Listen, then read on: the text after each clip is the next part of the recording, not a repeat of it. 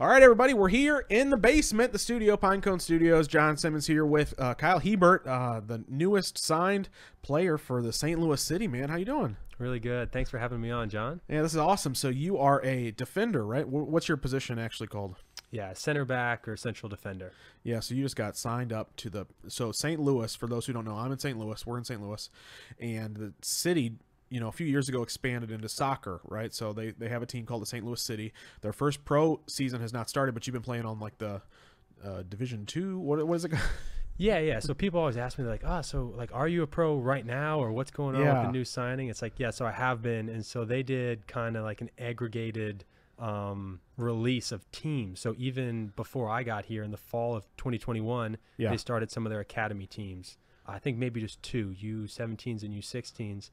And then in the beginning of 2022, a brand new league was launched as the feeder system for the MLS, which is the top league across North America, called MLS Next Pro. And I got signed straight out of college to MLS Next Pro. Was able to play this year, have a great time. We got a fantastic team, and then get signed part of the way through this year for the MLS First Team, which is coming in 2023 and is going to play in the big stadium downtown. Oh, that's so exciting. So if anybody's at local, you maybe have driven by the brand new big old stadium they have produced. I've not been inside of it yet, obviously, because we haven't played a real game in there yet. But how exciting, man. Kids, especially boys, often dream of like, I'm going to grow up and I'm going to play pro sports. And you were like living that dream. Yeah. No, it's crazy looking back, because it was something people would say, like, what do you want to do when what are you gonna do when you're older? I was like, I'm gonna play pro soccer, and I'd be like 7, 8 years old, and they would think, oh, you're just like every other 7 and 8 year old boy out there. And it used to really bother me. It used to really drive me. And I think God put it on my heart at a young age. And actually, funny enough, my wife Cass is upstairs watching your kids right now as we're doing this interview. But we were talking about it, and she said, like, if God was gonna call you to something, to be a pro soccer player, he has to call you at a young age, because you need to get started early. He can't call you at 12, 13 years old. Well, I guess he could. I'm not putting a limit. Sure. I don't want to put a limit on God, right? Here, yeah. But I'm just saying, like, I believe he called me from a very young age that's what I was going to do, and he put it on my heart, and really helped drive me. Yeah, a lot of different things to unpack in that. So we see your shirt, Canada here. So you are not a U.S. citizen, or you are now, but you weren't born that way. Green card holder, so yes. Permanent resident, not U.S. citizen yet. Yeah. So you grew up in Canada. So soccer and Canada does not sound like those two things match together very often. No, it's mostly hockey. Growing up, Canada's very diverse. People coming in from all different countries. And so typically people from different countries, like soccer is number one in I don't know how many countries around the world. So I was incredibly blessed when I grew up playing. Like, I was playing with people from all over the world and got to form some incredible friendships and relationships doing that. Yeah. So your parents, how'd you get into it? I always say my parents were just too cheap to buy all the hockey equipment. Dude, tell me about that for a second, because my brother he has two children. Both of them played soccer, and he was telling me they spent $800 on just the shirts. I was like, they kick a ball. What are you doing? $800. Hey, that's the way America does it. That's not the way. That's not the way we were doing it. Yeah. So your parents were too cheap to buy the hockey mask and the pads and the stick and all that, right? Yeah, I mean, hockey sticks, when you buy, like, you got wood and you got, I think, composite. And the composite one's the one that bends more, so everyone always wants it. But they're a couple $100. And, if it gets slashed, like, that stick's broken. So you can go through a couple sticks a game. And it's just soccer. So you played a little bit? Never organized. Just for fun on the river with friends. Were you born with ice skates in Canada? Like, do they just teach everybody as soon as you're 3 years old, get out there? Like, I would go skating with friends and stuff, but not too much. I think I was really excited for soccer, and I did a lot of other sports too. Hockey is also very seasonal. Ice is expensive to rent, so if you don't have a space yourself during the winter, then it's harder access than pretty much any other sport. Yeah, I can imagine. So what I envision when you say I'm playing soccer in Canada, even though you said sort of like you were able to travel around and do lots of different things, I sort of picture like your first game or your first practice in soccer of Canada. So like, you remember the Mighty Ducks, right? You've probably seen the Mighty Ducks movies, you know, the sort of the ragtag group of people from all over the city. They show up. It's like, these are the people who couldn't play hockey. It's like, you know, the 6 people in Canada who are like, you know what, let's kick a ball around each, you know what I'm saying? That's what I'm picturing. I'm sure it was nothing like that, but that's, but nonetheless, you came out of that. So tell me, so like when you first started playing, was it something you enjoyed right away? Was it something that you took to?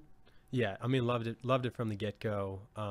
Always wanted to. I feel like as a kid, I never got enough of being competitive and doing competitive things. I didn't have a brother. My sister and I would compete in board games and card games, which I still love to do a lot of now. But it's like, it's almost like that drive was in there for me to want to, like, everything. I always wanted to be a competition in school and sports. It's like I could never quite get enough, no matter what I did. And so that's what I loved about soccer. It's just an outlet. So you know? Was soccer competitive at a young age? Probably started getting more competitive when I was 12 or 13. Yeah. Like through the younger ages, less so. I mean, it was more, you know, you're just having fun, your kids and stuff. Was the game itself interesting to you, or just the competitive nature of sports? Probably competitive nature of sports. And then, especially as a kid, once you become good at something, you know, I think back to as a kid, like there's certain things I wouldn't want to try because I knew I was bad at it. You know, like I wouldn't want to sing in the choir because I knew I couldn't sing. Yeah. So I just wouldn't do it. And so things it still happens with adults now. You still have a thing, hey, I'm bad at this. I don't want to do it. Or look embarrassed. Or look embarrassed. Exactly. Yeah. There's a lot of fears out there. But once I think you start to get good at something, you start to latch on to that and you're like, I really like this. You know, it's something I'm good at. Soccer. So how do you tell that you're good at soccer? Like, I can run faster than everybody else. Like, I can just block the ball better. Yeah. I mean, you could, especially at a young age. Yeah. I mean, I was scoring a lot of goals. I'm a defender now, but it's like, I remember one time we were 7 and we were 7 or 8 and we were playing, and our team was up 3-0 at half. I had 3 goals, and then they had 1 player less. So I switched teams and then scored 3 goals for their team. So my parents love that story. It's like I played myself too. to a 3-3 draw. Yeah. That's a draw. So this is my hang up with soccer, because, you know, for people who know my story, I was a gambler. I gambled first poker, then I moved on and had a heavy sports gambling addiction. And I hated soccer betting because that you could bet the win, the loss, or the draw. So it was this, like, what do people like soccer for? Like, you can't even bet on it. There's not necessarily a winner or loser. Sometimes you might play a game and nothing happens. Like, I feel like it's like a 90 minutes of wasted time. You probably don't feel that way, but like, tell me about the draw. Yeah, not at all. Completely disagree with you on many accounts there. Yeah. I think, you know, soccer is more than just, you can start to see, and it's something I've actually learned as I've gotten older. And because I used to watch more football growing up, and then now I've changed. Now I love watching soccer. Just the beauty of the game and the movement, and you start to see, like, you just know kind of certain goals especially are, like, you just, all that's gone into them to make it happen. And it's just so much, you know, first being technical and being clean, and then it's also like strategy as well, or just in terms of sucking the opponents out and creating space, and then driving into that space and someone gets sucked in, and then playing it wide and then back central, and you start to really appreciate. That's why we had some church friends come to a game, and we had a really good move from the back to the front where we were connected like 10, 11 passes, and we had a really good look, and we didn't score. But our, you know, biggest fans, the Luligans, they were going nuts. Cause I've seen the Luligans. Yeah, it's like this is quality soccer that they want to watch. And so some of our church friends were saying to Cass, they're like, wait, so you cheer even when they don't score a goal? And so, yeah. So I love people who are passionate about a subject. And so, like, when you start using your, you know, soccer jargon, and it goes right over my head, all that stuff you just said about, like, passing and all the different things you talked about, you know, making a look or whatever, you know. When did that start becoming part of your vernacular and your understanding of the game? Yeah, I mean, my vernacular is shaped obviously by first and foremost the coaches that I've had, and I'm curious because you don't realize it, but your mindset and the way you see the game is changing. Yeah. So when I was in high school, my mindset was shaped by, I did like a youth. It was kind of a national development camp in Manitoba, and then that coach ended up taking me on 2 like youth Canada national team tours. And so the way I saw the game, and he was English, so it was shaped by like an English head coach. Then I went to Missouri State for 6 years, and my soccer knowledge and the way I saw the game was shaped by an American head coach who, you know, very disciplined, very organized. And then now it's similar with St. Louis, but it's also different in terms of more of like a German mindset, just in terms of the way they see the game and the space, and what's a good play, like what they're trying to get us to do and what that team's principles are. Yeah. But it's like all of that has gone into molding me in the way I see the game now. Yeah. But first and foremost, it's these coaches now. And sometimes I wish I could think about how I thought about the game 5 years ago. Sure. And I wonder what would have changed, because I don't know. Yeah. It's almost like you've just kind of you evolve in your mind and as a player over time. Yeah, you gain wisdom in that area. It's soccer's a very multinational sport, so it's like different nations will influence different patterns of play and different styles and things like that, much like anything. But for somebody from Canada, you mentioned you went to Missouri State, Missouri, center of America. Yeah. Tell me how this happened. How did you make it here? Yeah, so I was playing with the National Development Camp. We were trained before school. And then in the summers, there's a league. It's called USL 2. So when you think soccer in North America, there's MLS, and then there's kind of USL Championship, and then about a similar level as MLS Next Pro. And then below USL Championship is USL 1, and then below USL 1 is USL 2. And USL 2 is semi-pro, so a couple guys will get some money, but mostly people are playing as amateurs. Yeah. And so our team in Winnipeg, it's a North American league, though. So we were the only team in Winnipeg. And so during high school, ever since I was 15, we would travel to Des Moines, Iowa, Springfield, Missouri, St. Louis, Chicago. Once I realized that, hey, I want to, keep playing soccer after high school, the university system in the States is so much better than Canada's in terms of like quality of sports. Okay, that's like interesting. Okay. Combining, and you talk to, our team was full of international guys at Missouri State.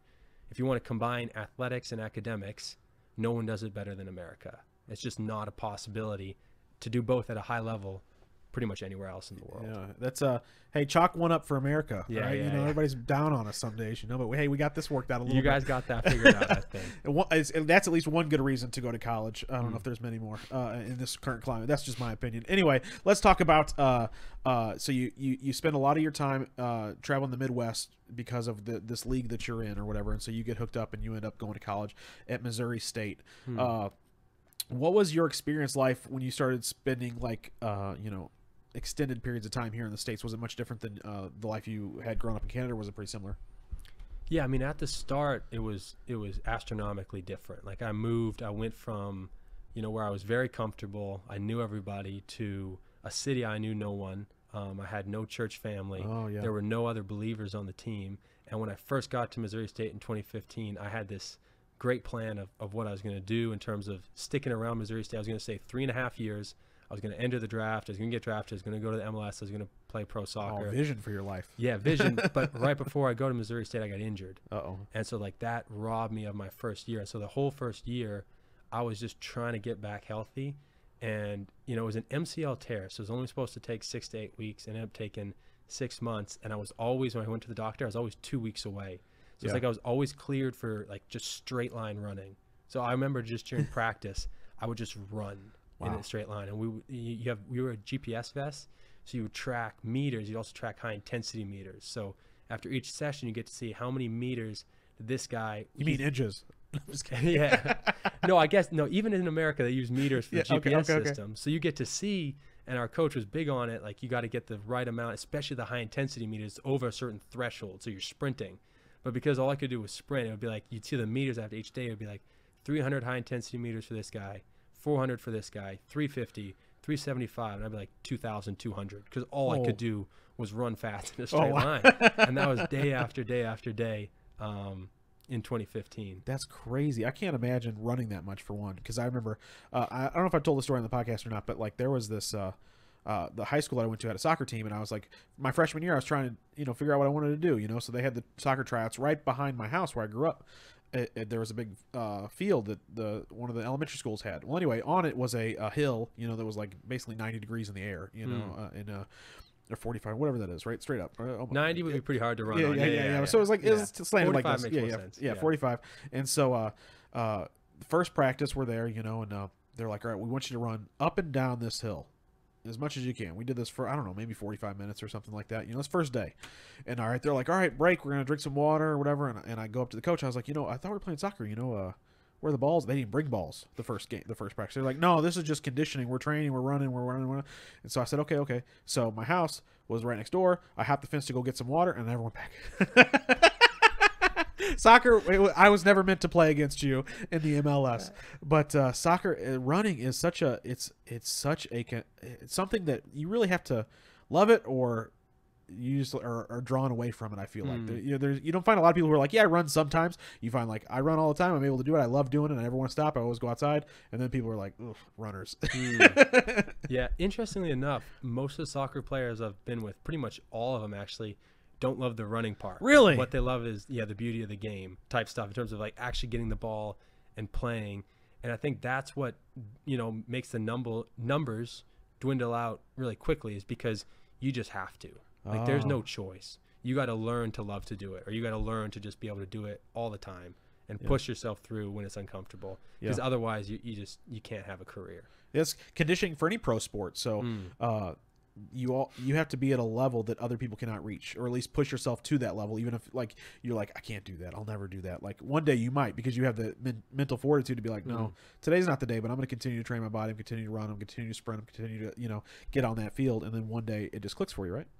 Yeah, and exactly. And something that you got to be able to use different stuff as fuel. So whenever, what was yours? Whenever people, there's a couple. I was actually just chatting about this with someone the other day, when a big one was when people tell me I couldn't do something, like you won't, like you can't win this mile test, or like you won't, or these kind of things are growing up, like you're not going to play pro soccer. Like, what's your backup plan?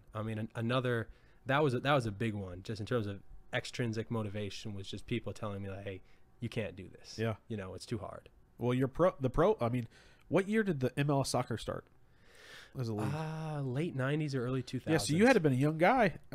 Yeah, I wasn't even really following it as a kid. Yeah. Like I said, I was watching more football, and I didn't even know exactly what, where I wanted to go. But at some point you had a vision, like, I'm going to play in pros. So you were older. You were 15, 16, 17. Yeah, in high school, I was like, okay, the MLS is where I want to end up. Yeah. And God carved you a path for that, which I really want to talk about now. So let's shift. So you mentioned God and God being in your life several times at the point of this conversation. So where were you when you were introduced to the church, to God, to Jesus, and that sort of thing? Yeah, so I was incredibly blessed to grow up in a family of believers. So my parents both encouraged and challenged me with my faith. And so, putting my faith in Jesus was something I did at a very young age. Yeah. And I had a relationship with him at a young age. But as happens, I believe, with every believer, stuff starts to creep into your life that kind of takes the place of number one in your heart. Soccer, family, comfort, things creep in. And I think God, in his kindness, uses discipline to help show us, like, hey, what are you valuing more than me? And so that was a process, and that's even related to the injuries in college. Like, I think God was taking away everything that I would start to put my stock in more than him. Family, comfort, like other believers to rely on, and just kind of saying, hey, you're going to need to rely on me, because there's not going to be anything else for you to rely on in this season. That's a very mature thing to say, Kyle. People like to sit across from me and tell me how much they know now, but I feel like it wasn't always like that for you. Like it wasn't always that simple to, say that that's the journey. Because I feel like oftentimes when we start our journey with God, like we start at really unsure of where it's going to end up or what it's really going to have an impact in our life. So you said like you grew up around believers, your parents are really strong. What does that look like? They just take you to church, they're doing Bible studies in the house, they're talking to you about Jesus in the car. Like, what does that look like? Yeah, all those things, and I think now I'm getting to see and think about what does it look like to be a godly father. Yeah. And so I was able to just learn so much of that from my dad. Like, you can be saved by grace, and yet as a man, you can set certain non-negotiables. This is what I'm going to be as a man. So my dad never yelled at me, never yelled at my mom. Wow. Worked, crazy hours every week, never complained, and just kind of, he was definitely hard on me as a kid in terms of like being a disciplinarian. Like, there was no give, there was no budge. But there's a point in my life, probably 12 or 13, where it's just I just realized my parents were for my good. Yeah. And I trusted them. And then, that changes everything going into high school. Because then that was just this tension that a lot of high school kids have with their parents. There was none of that tension there, because I just trusted them. I think it works the same way with God the Father. Is when that trust is there, then everything that he calls you to do, you realize you can read it oh, the commandments are for our good. Yeah. And it's another thing to really have that, resonate sitting in your heart and your mind. Yeah. I hate to keep sort of bringing up the differences, but I am curious. So like church in Canada, does it look similar to church in America or church here where you go? Yes, similar-ish. I mean, I grew up in a smaller church, so probably 100 to 150 people. Yeah. And both the churches I got plugged into, Hill City in Springfield, Missouri, and Matthias's lot in St. Louis, they're bigger churches. Shout out. Yeah, shout out to those churches. Yeah, exactly. They're bigger churches, so the numbers is different, and a little bit different. And then with bigger numbers, the music's louder, and these kind of things. But gospel-oriented churches, preach from the Bible, these kind of things. Besides your parents, what was it about your relationship with God that you appreciated? Were you like a worship guy? Were you a Bible reader? I was a Bible reader. Yeah, Bible reader. My grandpa used to pay us $1 for every verse we would memorize. Really? So I used to $1 Canadian. $1 Canadian. Yeah. So once you convert, it's not actually worth anything. But $1 Canadian. So you got scripture in your heart pretty early if you're trying to make some money, huh? Yeah, exactly. Which maybe isn't, theologically. It's all right. God's a blessing. Yeah. He's a blessful God. But then there is something to be said. Even if you do stuff for the wrong reasons, God can turn around for the good. Hey, yeah. Because then you have those verses in your heart. I've got the Roman road in my heart, and these kind of things, different Psalms. I have hidden your word in my heart that I might not sin against you. You have that from a young age, that biblical knowledge and understanding, perhaps for the financial gain first and foremost. But, I've often heard pastors and stuff say, use whatever bait you need to get someone in the door, and I feel the same way. God is love, and God loves us, and he wants to draw us near to him.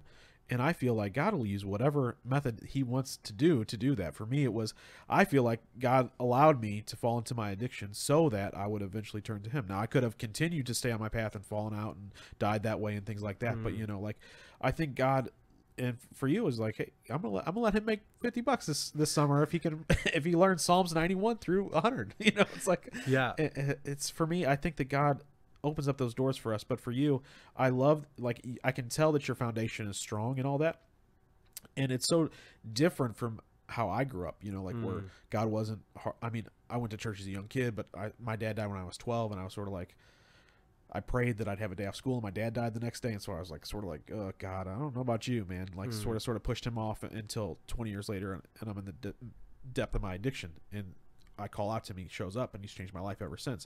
But for somebody like you, where, from basically the day you were born, you've been instilled with values and scripture to guide your life. And even as a young boy, you're looking to him to sort of, what am I supposed to do, God? He puts this love of soccer in your heart, and also the skills to be good enough at it to continue moving down the path that you need to move on. Did you I can't imagine that was easy to realize in the moment that God was, giving you such a good foundation.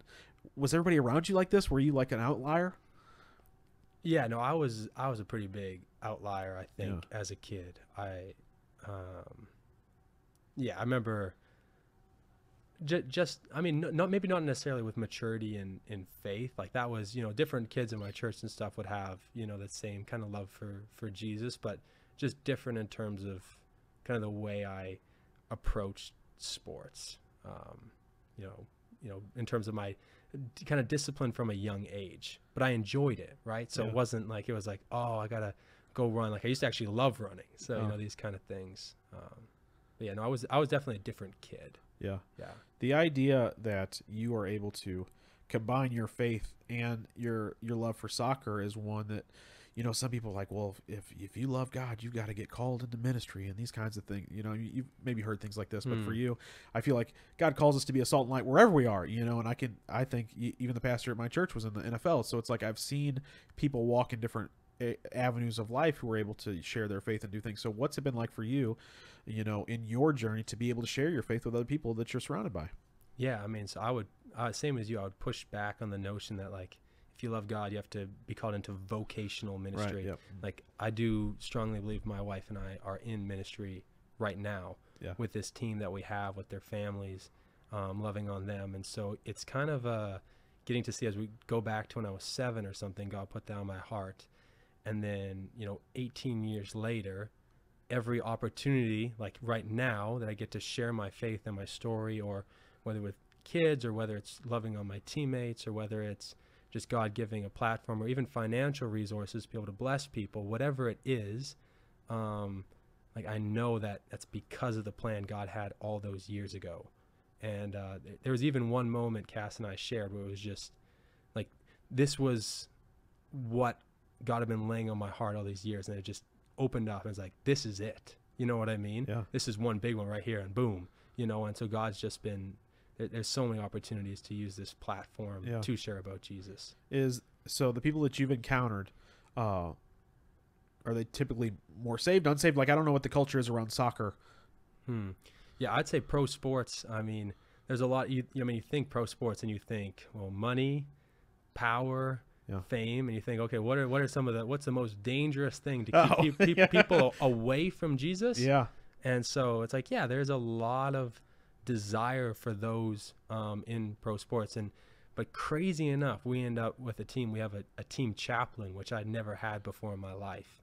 And we have a team Bible. Explain what a chaplain is for chaplain. It's like a guy who's volunteers to just pray on and love guys on our team. And we do a once a week Bible study, which I've never experienced, led by someone else, which in college I was praying and ended up getting one going. But it took like 3 years or something. That you led. That I led. Yeah. I've never had one where it's like, this guy's going to lead the Bible study, and just a great, humble, down to earth guy. You know, the non-believers, the believers, but he's open about it. Hey, I'm praying for you guys, you know, and he'll say, here's what I'm praying for you, to believers or non-believers, which is really cool. Yeah. So, I have, a history of being able to talk to people who are in pro sports for some books and things that I've written. And I love the chaplain relationship, because I know several chaplains. I've talked to them, and you know, you even get celebrity chaplains, you know, celebrity, to use a phrase, right? But like notable people who come in, maybe, you know, they pastor a big church or something like that, and they'll come in and do chaplain sessions for pro basketball. But this is something that happens across pro sports. So like, you know, day game, if you're having a game, you know, earlier that day, there's an opportunity for the players to go to church, especially on Sundays. They'll have these opportunities for players to have, you know, because they're not able to go to church that morning, you know, so they have these opportunities. And so that, since you're in the pro sports and now you've seen it for the first time for yourself, is this making an impact on people? Are people coming to this, or is it sort of like you showed up with your Bible and like you're the first person and you're it? No, people are coming. We've had guys coming, and then, you know, we were praying for God to, looking back on the year, our chaplain even said, even think about all the prayer requests that have been answered this year. And so there's a bunch for me individually, but for us as a team, I was like, God, you know, do a work on this team by bringing in more believers. And I got to see one of my closest friends become a believer a couple months ago. Wow. And then, so I got to see God work from the inside out. And then God also worked from the outside in, bringing in like a big time German player named Edward, who loves Jesus. Wow. So you got a teammate in the spiritual realm and on the physical soccer team. Exactly. Yeah. A couple of different teammates, but even from the beginning of the year, a couple of us in the Bible study praying for that, we got to see this guy, Michael, come to faith, and then also, you know, kind of from within, and then got to see God bring in someone from the outside. And, you know, me, Michael, and Edward all go to the same church, Matthias Lot, and the same small group. So same Bible study. So just get to do life together. Which is really special. I think that's probably unusual in pro sports for teammates to be so closely connected outside of the games, right?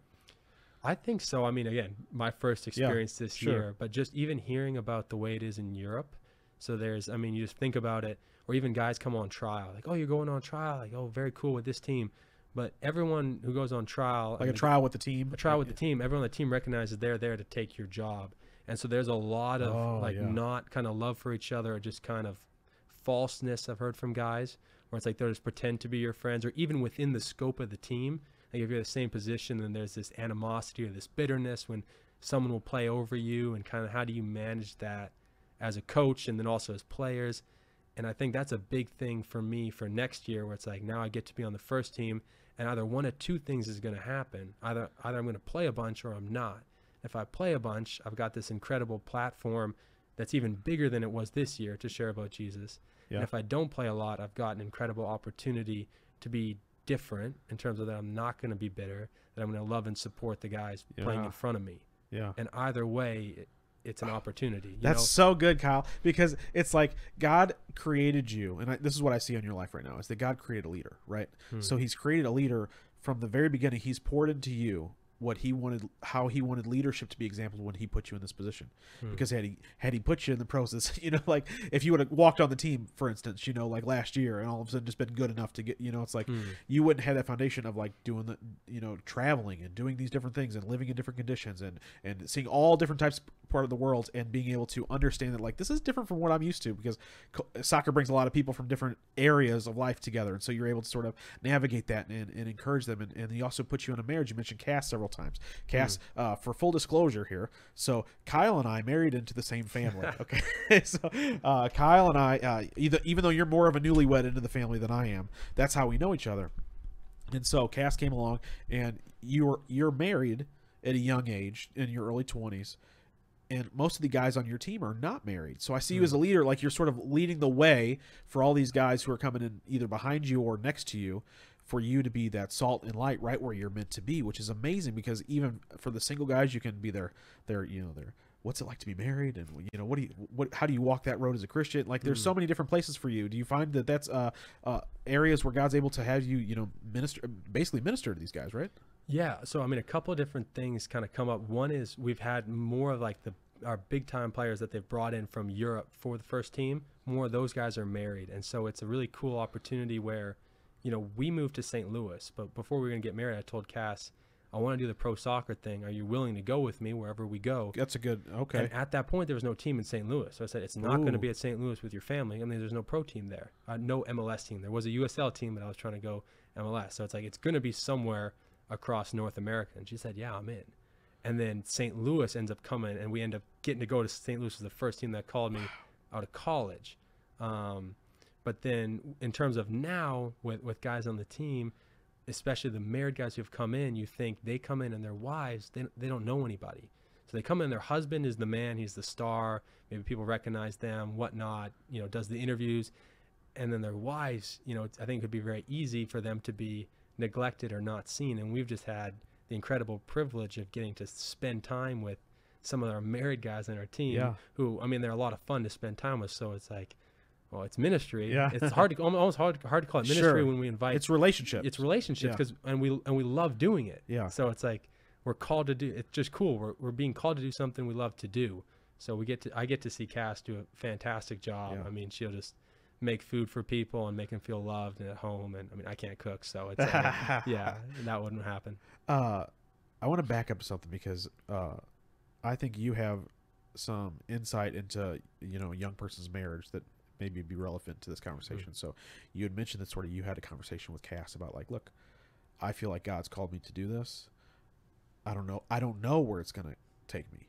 And part of your story that you have not shared yet, and that I think is important to this conversation when you're talking about God's vision for your life, God's plan for your life, and how to navigate that, is that while you were in college, you weren't just pursuing this soccer dream, the soccer vision, without a net. Like you went to school, and you're a very smart guy. And so tell us what else you did while you were in school. Yeah. So I mean, well, I kind of had 3 bonus years because I talked about 2015 I was injured. All I could do was run a straight line. Well, then 2016 came around. I was a starter through the spring, which isn't the real season, and our second last preseason game, so a week before the season starts, I tear the PCL in my right knee. So now I'm missing a second year. And still struggling for church family and community, still no believers on the team. Was that hard? That was really hard. I ended up part of my story is like all this competitive outlet with soccer I didn't have, and I think Jesus was trying to call me to him. Instead I ended up playing a lot of poker. I started playing poker like crazy, multiple times with guys, and I thought I'm gonna write down each time how much money I made or lost so I can kind of track this. And through weeks or months it's like, oh, I'm making money, so it's like, but something felt wrong. Like, it just didn't feel right. I think it's because I was just, okay, and identity was in soccer. Now soccer's taken away. For the second time, God's like, I'm calling you, really put your identity in me. And it's like, well, I'm going to put it in poker. Yeah. And I'm winning there. And now I'm winning in poker, and, I'm doing good. And it was actually, we're a couple months into playing, and, all the guys I play with, they're smoking and drinking. And here I am, we play for like 6 or 8 hours at a time. Sure. So I'll bring like a peanut butter and jelly sandwich, a Chewy bar. Quit it. And I got I brought a Chewy bar. I brought my water bottle. Yeah, I mean, just playing with friends. Yeah, right? sure. But everybody else has got a 6-pack and a pack of cigarettes or whatever. Yeah. So you're set up at the poker table with your water, and you're like, "Hey guys, deal me in," and everybody's like, "What? Is Kyle here?" And then one of the guys ends up, we're talking, and like my faith comes up. You know, I go, well, why don't you drink or smoke? My faith comes up. Yeah. And he just looks at me and says, "What are you doing here, playing poker with us?" Huh. You know, it's kind of hit me. What am I doing here? Yeah. You know, and just kind of, I want to be very careful because you can play card games with people, and you know, especially when it comes, but with money, it's just hard because very easily you can just be.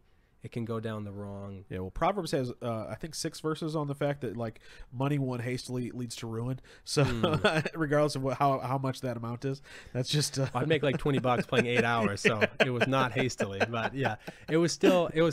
You know, there's a verse where if you do anything you know is wrong, or you ignore the Spirit's leading, like it's sin. Yeah. And the Spirit was leading me away from that. Yeah. But that was 2016. I end up kind of leaving the poker scene. And all the while I've been trying to get plugged into a church, and I get plugged into a church in a small group. And so that's kind of where, you know, I then start to put more of my identity is in that. Yeah. So I want to draw back to the question. So you were going to school. So I do want to, so people are always like, "John, you don't finish your question." So yeah, you know, I realized I didn't answer your question. Yes. Yeah, I take responsibility. And that's okay, but we need to tug on this thread. That's the I just put a pin in my first question. We're going to continue on the second question for a second.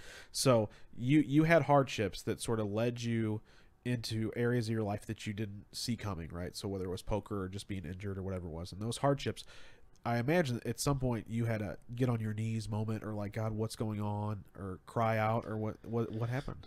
Yeah, I mean, I think there was a decent amount of that with lots of tears, you know, crying out to God, like, this is not.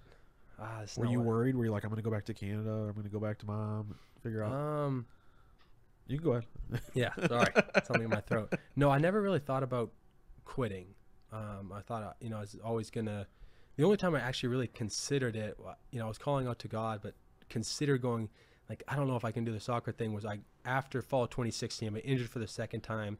And I'm playing in the spring 2017, and my knee is hurting every single practice all the time. So I'm just playing through pain for weeks and months. And I thought, man, you know, this would be a long college and pro career to keep doing this. Fortunately, it got better and better, slowly, very slowly. But no, never considered quitting or leaving. Yeah. Still had that desire, you know, I want to get a chance to be on the field. I want to play. So besides the conviction that sort of led you away from poker, what was the moment that you really solidified that, like, okay, God is with me. You know, he didn't abandon me in my injury. He didn't, you know, send me down a path I shouldn't be on. Especially reflecting back. Romans 8:28 says God causes all things to work together for the good of those who are called according to his purpose. And so I get to see, well, 2015 and 2016 I missed due to injury, and it's painful and it's hard in the midst of that. And then there's a COVID year in the midst of that too. Oh yeah, that's right. Where the NCAA 2020, the fall season gets canceled. The NCAA says, we don't know what this season will look like in the spring of 21. So everyone just gets an extra year. So I had 3 extra years. That's crazy. So 2019, I hope you weren't paying for this. No, fortunately, got it covered with scholarship, which was nice. Thank you, Missouri State. Amen. Men's soccer. So 2019, 2021 spring, 2021 fall, I had 3 seasons. And then 2019, 2020, 2021, everything that happened in there was outside of my original plan when I was going off to university. So I got to say, anything that happened in that time window was God's plan, which was so much did. So we had got a Bible study going with our team. We went through the whole book of Matthew.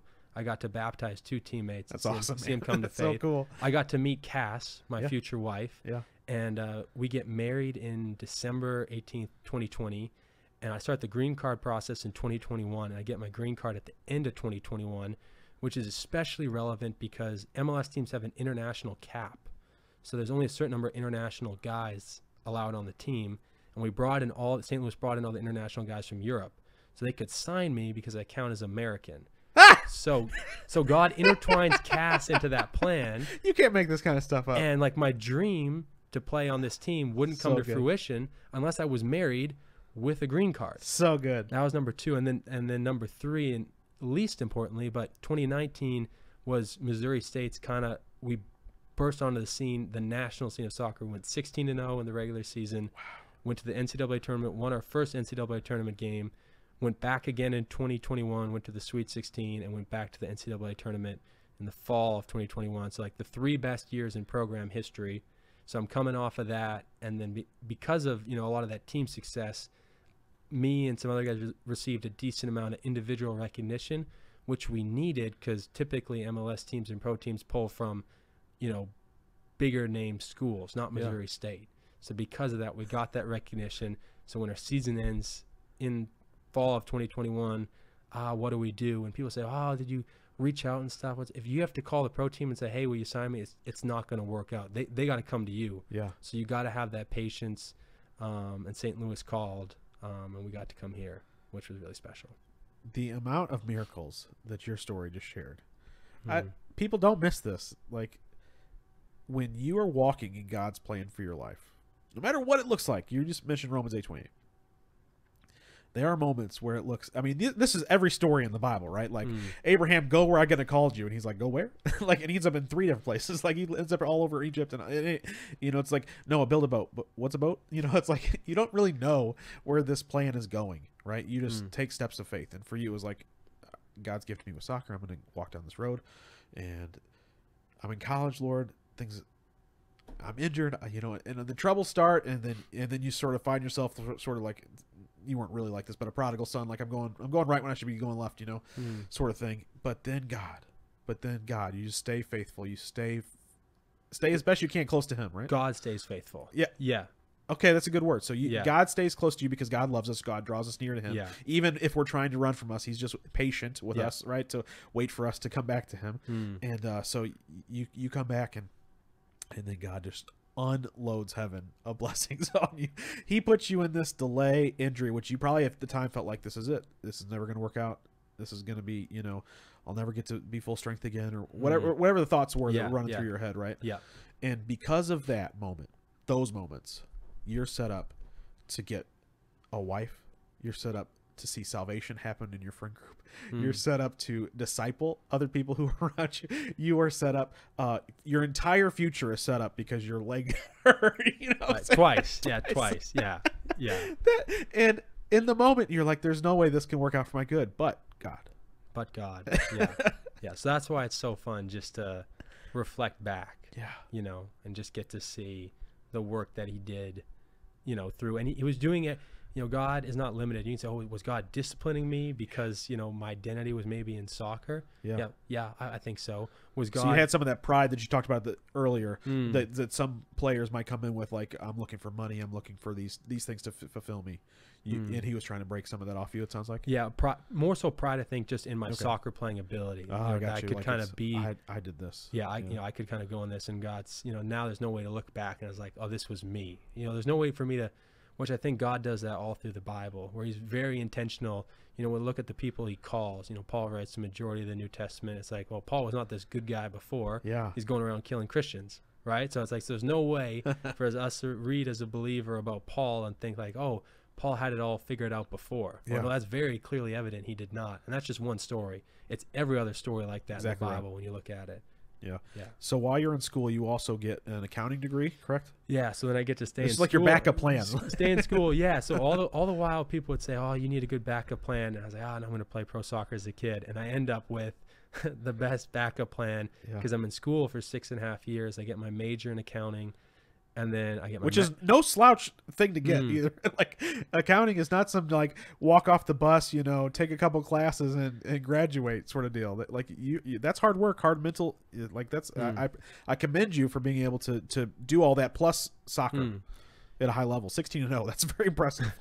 Yeah, I mean most of the guys on the team or across college athletics are there for the athletics. Yeah, and search out a major that allows them to do athletics, and then also kind of socialize and and do those kind of things, because athletics is a drain. Of course it is. And so looking back on it, it's like I did give up my social life in college at times, just in terms of I remember coming back and my roommates would always be watching a movie or something, and for so long I was never able to do that. I've got to study, I've got to do this. So I got my majors in major in accounting.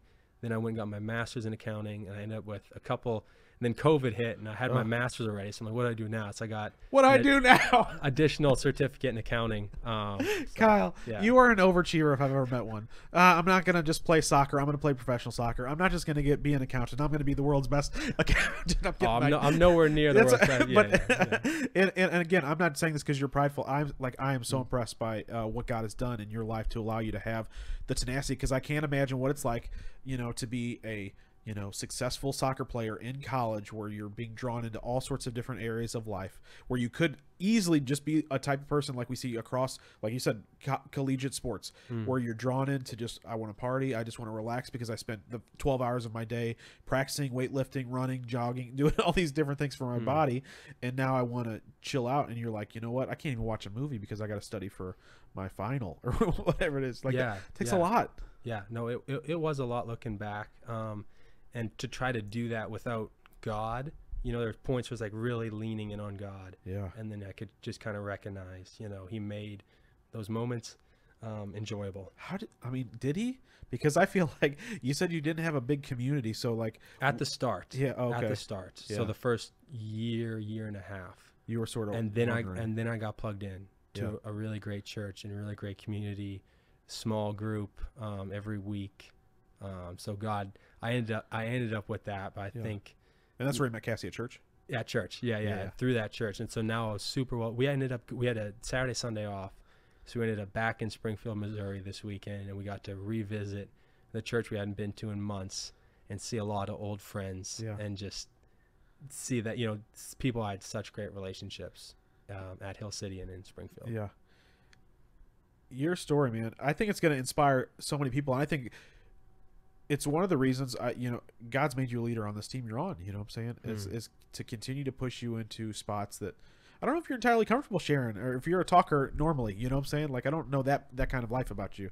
But what I feel like when you are asked to speak to someone, whether it's privately or in public, like, your faith is at the forefront of your conversations. Yeah. I mean, because God has given me so much, and this is what I was praying for. Yeah.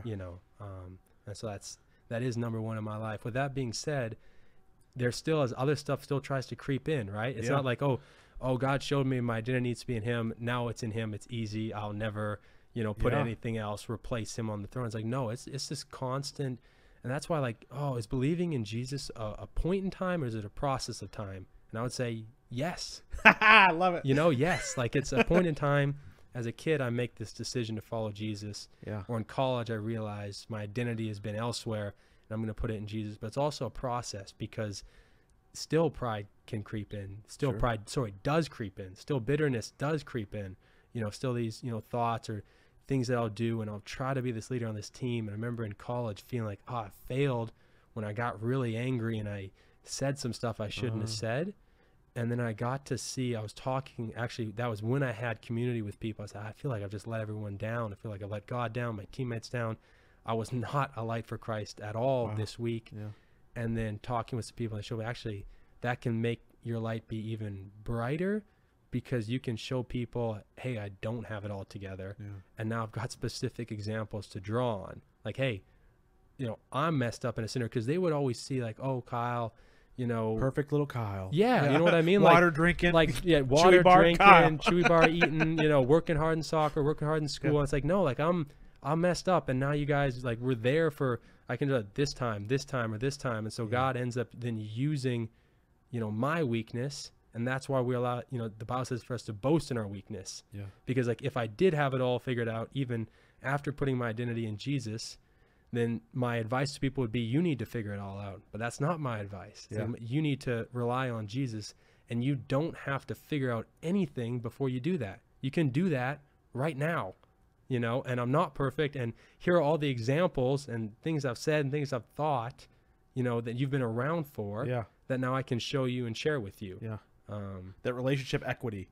That you, especially like the closeness of a professional team or any team really, like you spend a lot of time on buses together, in locker rooms, eating lunch together before the game, whatever it looks like. You have consistent relational equity that you're able to use to then, even if you don't have to like be like, all right guys, look here, Matthew 16:14 or whatever, like you can just use your life as, and like you said, the examples of what you've gone through, good and bad, to be, you know, that salt and light. And so what I'm curious about, and so, you know, you haven't walked in the season yet, but there are stories throughout sports of guys, you know, doing all sorts of stuff, you know, like going to the bar after the games to try and unwind. And so like, you know, or finding women on the road, or, you know, you hear these types of like negative stories that get public, you know, and like scandals and things like that, you know. So like when you're in soccer, you know, you mentioned the chaplain and things, and the reason I'm bringing this up is because I want to know, like, are they setting something up in place for, you know, accountability, or just something you have to do for yourself to sort of like make sure that now that you're a professional, now that you're going to start playing professional, now you're going to be traveling all across the country playing soccer games in these big stadiums, and everybody's going to be wanting your attention, and, you know, and your life is about to change in a way that you maybe don't even understand yet, you know. What are you praying for right now in the season? What are you hoping to see, or is like the chaplain and things like that like helping you with those sort of conversations? Yeah, are you asking about like just in terms of personal temptation that will come on the road? I mean, I guess I'm trying to be broad about it, but, you know, specifically, I want to know, one, does the chaplain or the people who are on the team, are they like, is there any sort of program or anything that they're doing to like help with guys sort of managing their celebrity, or, you know, their notoriety and things like that? Because I don't know what it's like. Yeah, I think I mean Jim's his name, our chaplain, and he's there for any type of prayer request. For guys, and you can kind of see, like, we've had some bigger name guys come from Europe, where especially in Germany, a soccer crazed country. And he's like, you can't even go to dinner with your family, your friends, without people wanting your autographs or these kind of things, and it's not to the same level in St. Louis, even for them. And so they're no, even for them now, and they come in like people, like, it's not quite the same in terms of how nuts it is. It's not quite the same as like you think if you see LeBron James, like he gets mobbed, right? He's going to get mobbed, and there's going to be, you know, more attention, but it's not going to be, or at least I don't believe it's going to be, because we already have those guys on our team who it's like, these guys are, you know, celebrities to a degree, and they can still kind of live normal lives. Now, there'll be get more attention on. So maybe it's not as bad as LeBron. But not nearly, not even close. But there still might be avenues of temptation. Whatever that temptation is, you know, like drugs. I don't know. I don't know what kind of like things are out there in the celebrity world, or, you know, the notoriety world, the sports world, that, you know, they're just, I don't even think about, you know, but those things might be temptations for you. Do you just stay accountable with friends on the road, your church? Like, what do you think you're going to be doing? Yeah, I mean, I think I'll even touch on that with my dad growing up. Like I said, my dad, you know, saved by grace, but yet you can set non-negotiables as a man, as a father, as a husband. And if you set your non-negotiable, like, you know, you give yourself a lot of breathing room. It's like, then you can really open the door for temptation. But if you set your non-negotiable for, hey, if, you know, a girl or a female reaches out to me via text or Facebook, whatever it is, like immediately something like that, I would show Cass and say, hey, this happened, or, you know what I mean, anything like that. And you set your, that's so smart. Or just in terms of like not being alone, you know, together with someone of the opposite gender, or those kind of things. If you set those at a certain level, then you've given yourself freedom that you don't, you know, have to go down that road, which does lead to emptiness. You know, hiding stuff, and, you know, like, you know, maybe you went to the hotel bar after a game, you know, and had a few, and it's easy to just say, I don't need to tell Cass about this, or anybody. You're like, you know, like the boys went out, I went out with them, you know, that sort of thing, you know, and trying to, like, non-negotiables. That's such a good way to do it. Is it hard for you to stick to whatever your non-negotiables might be? So, I mean, interestingly enough, you bring up the drinking thing. I've never had a temptation for drinking or getting drunk or anything like that. But I went with the guys after we lost our final to Columbus in Columbus. Sad day. So you guys went to, explain what happened. So you guys went to the championship game of your MLS Next Pro. So we were, you know, vying to be the best MLS 2 team, and there was, you know, especially, which is like the AAA of soccer, right? Correct. To use a phrase, And then after that game, like, the season was over, and so I ended up going. I was with my parents for a couple hours because they flew out to Columbus. And I ended up going to the bar with the guys just to spend time with them. But the drinking thing has never been like a big temptation. Yeah. Well, how sad. I mean, what was it like to play first? You played in your first like pro real championship game, right? Yeah. And you guys were so good during the regular season. You guys won several playoff games. Yeah. Like you're riding that high, right? What was it like for you in that even before the loss? Like what was that like? Yeah, I mean, that was just really cool. We were in the stadium. I don't know how many, 5 or 6 or 7,000 people there. It's super noisy. You know, there's smoke, these kind of things. Yeah. And it was, for sure, the biggest game of my career so far. And so because of that, it was just it would have been, I want to say special moment, but we lost. So, it's kind of like there's this sting, this bittersweet. Yeah. But even then after the game, the coaching staff, we have a fantastic coaching staff, was so upbeat about the year that we've had. Yeah. You guys accomplished so much to get to this point, to be one of the 2 last teams standing, and hats off to Columbus, for winning that game. So how long do you think, so like I know that the contracts and things are not usually open discussed, but like are you going to be in St. Louis for a certain amount of time, like, or like how long do you think you'll be sticking around or playing? So I'm on a 2-year deal right now, starting in 2023. So it runs through 2024. With that being said, contracts are always open for renegotiation. They can trade you or anything? They can trade me if they choose to. Yeah. So there is no guarantee that St. Louis will be our home for however amount of time. We don't know. Yeah. But you had a plan that you walked through in advance through discussions with the cast. I love that. So don't miss this, young married couples. Like, talk to your spouse, make plans before they're your spouse. Before they're your spouse, and even spouse. even during. Say, look, hey, I've got to go on the road. If anybody texts me, I'm going to show you. And I'm just like, set up whatever the areas of your life is for conversation. The communication is very key to a long marriage. So I just want to put that out there for everybody. But you might get traded, you might get drafted, but for the time being, if all things work out, you're going to spend at least 2 years in St. Louis playing on the pro team. And man, are you excited, man? I mean, you haven't played your first pro game in the stadium, but are you just pumped or what? Yeah, we're actually playing our first.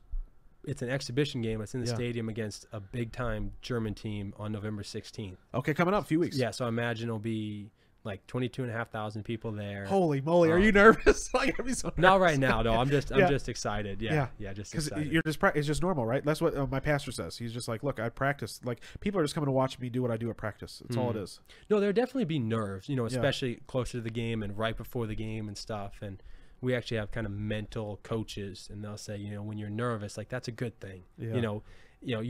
People say, you don't get nervous, but especially at the beginning, there's nerves, but just you say you're nervous because you're excited. Yeah. So you just translate, no, I'm not nervous, I'm excited.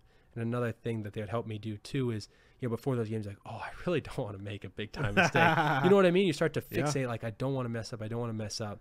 And I played a couple years like that through high school, where it's like, I knew how I played was so important, and I knew I needed to not mess up. And you play with fear, and it steals the joy from the game. Yeah. Because I'm gonna mess up, you know what I mean? Of course, It's about getting back up and So it's like, how do you respond? So instead of before a game, if I think I might mess up, and I tell myself no, I'm going to, but then how am I going to respond? God, I think God gives us that sort of anxiety, and anxiety may not be the right word. That that the butterflies and the things that the nerves that we had before something like it's outside of our comfort zone. It's a little bit bigger than we're used to. Maybe we're not, we have to rely on him. Like it's our reminder. Hey, look, I got this for you, but don't just think you got this. Yeah.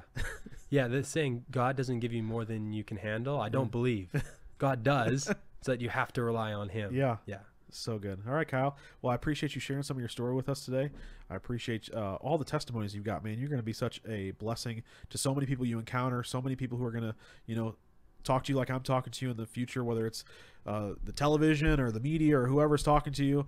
I know that it's not just going to be about like, why'd you get that yellow card? It's going to be about, the foundation of you using what God's put inside your heart, leadership, the ability to clearly communicate, to understand where you came from and who created you and why you're created, to share that with others in a way that, like, I like talking to you because, like, you put God, you sort of slip him in there, like you have no problem just being like, well, when I was in my Bible study and like it's very, you have the ability, when I've seen you talk to people, to sort of like people get calm around you. Like they're not, you're able to talk to them very freely, very openly. And I think that that's going to be a big tool to how God uses you in this season of your life. And so I just wanted to say that about you, so you can hear that and know that God has got a big plan for you, not just in soccer, but how he's going to use you to, we don't want to use the word minister. We're going to say relationships. You're going to use your relationships with the soccer world to really change a lot of people. I really believe that. And I see that all over your life, man. So congratulations on your, promotion, what we call it, on your signing to the pro team. But man, thanks so much for being here today. Yeah, thanks so much for having me on, John. Awesome. All right, guys, that's going to do it for today's episode of the new John Simmons Show. If you haven't already, hit that subscribe button, and don't forget that we have lots of other interviews, testimonials, and videos up on this YouTube channel that you can watch anytime, including right now. But until then, we pray that you discover a future and a hope for your life today.